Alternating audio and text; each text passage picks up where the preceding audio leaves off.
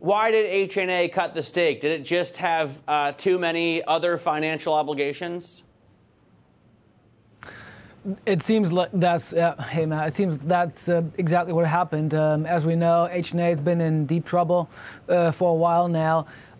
They said previously they want to stay a significant investor in Deutsche Bank, but in the filing that we saw, they also say they had to sell shares to repay a margin loan they took out with UBS and ICBC Standard Bank. So it seems that if they weren't in a liquidity squeeze, there probably would have been other ways to repay that loan. So it does seem that seems to be at the root of all of this.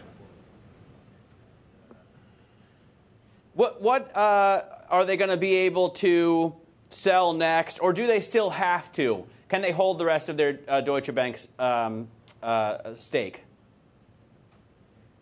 I mean, they were very clear today that in a statement, an email statement, they said they don't intend to cut their stake in Deutsche Bank any further. It's a very clear statement. Shares of Deutsche Bank are up more than the market, presumably because investors are reassured that HNA won't continue to cut. But of course, I mean, who knows what's going to happen to HNA? As I said, they're in trouble. We've seen the news. Each piece of news coming out on HNA seems to be worse than the one before. So yes, the plan for them is to keep the holding at the current level. Let's see if they can do it.